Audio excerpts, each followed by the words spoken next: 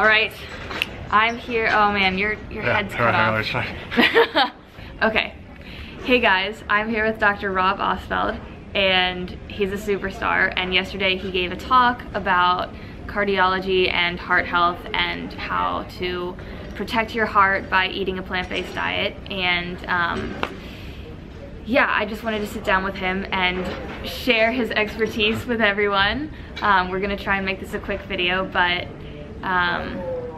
yeah, so Rob, do you wanna maybe give your top 3 things that you wish everyone knew about heart health? Sure. I mean, and it's just an incredible inspiration to be here with you. And the 0.5 thing is come to these kinds of conferences, these plant-based conferences. They're amazing.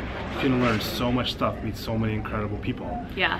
So, okay, top 3 things I wish people knew. The first one is you are not a victim of your genes. That's a good one. And as some people have said, genes run in families, but so does diet. Diet runs in families too. And you can profoundly, even if, unfortunately, if someone in your family has had heart disease, you can profoundly lower your risk of heart disease by eating a plant-based diet and profoundly improve your health. It's not just protecting you from something bad happening, it's actually making something good happen. So you are not a victim of your genes. And there's actually incredible work done that you can, although we have our genes, make our hair color, eye color, we can't change those. But you can change which ones speak.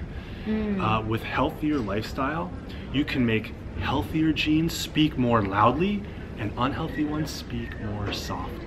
It's really awesome. And that Dr. Ornish has done some of that great work in the context of prostate cancer, and it's been done in other arenas as well. So you are not a victim of your genes. You are the boss of you. You are in charge of you. So that's number 1. Number 2, eating a plant-based diet. Yeah, it's great for your heart and great for making your blood vessels healthier, but it is good for you for literally dozens and dozens of other reasons. Yeah. And so I've been a cardiologist now for like 14 years. And outside of a medical emergency, like someone gets shot and has to be put back together again, I've never seen anything come close to the breadth and depth of benefits that a plant-based diet provides.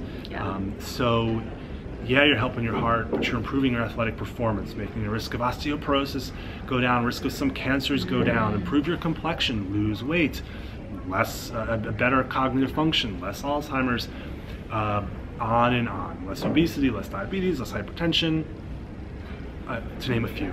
Yeah. and imagine, and we were talking about this earlier, imagine if if a drug company made a pill that did half of those things. Half of those things. Yeah. It would be like the biggest blockbuster of all time ever. Right. Rather than you have a drug that brings down your cholesterol, but it has all of these side effects that are negative. It does one good thing, but then has all these, negative effects, whereas literally all of the effects are positive. Yeah. It only has positive benefits. I know, I have this horrible side effect, I lost weight, I feel really bad. I know, I have so much more energy now. I'm sorry. Yeah, so, yeah, imagine if there was a pill like that, it would be the biggest blockbuster of all time, but it kind of already exists, and it's growing in your garden. Yeah, and I think that, the reason that happens is because, the body wants to heal. That's been a really important lesson for me. The body wants to be healthy, and we just, when we start feeding it the right foods, it just takes care of everything, it gets into that healthy state for us. Totally, and there are these interesting studies. Robert Vogel did some of them, where if you even eat one unhealthy meal, it worsens your blood vessel function. And so they fed people one unhealthy meal, it was an unhealthy breakfast, worsened blood vessel function. It took about 6 hours for the blood vessel function to come back to normal. But then, you know what time it is after that. It's lunchtime. Right.